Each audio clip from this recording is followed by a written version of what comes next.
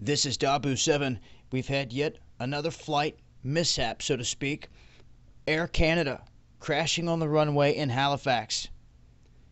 They're saying that this was Flight 624. They're saying that they have confirmed the plane reportedly hit power lines and sustained extensive damage upon crash landing. No passengers were killed.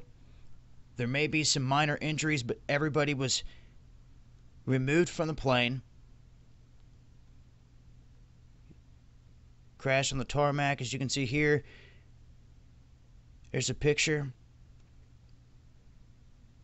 A couple other shots here. Show you exactly where it took place.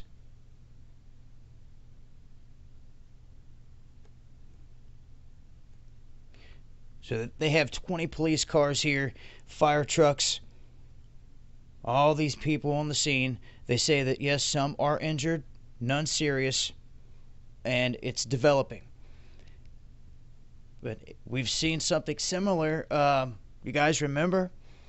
Within the past month or so, a plane went off the end and it hit a fence. They had to evacuate everybody off the plane there.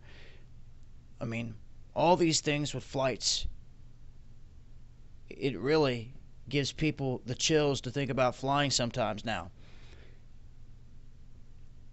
I'll leave links, keep you guys posted as I come across more. This has been Dabu 7. Eyes to the skies.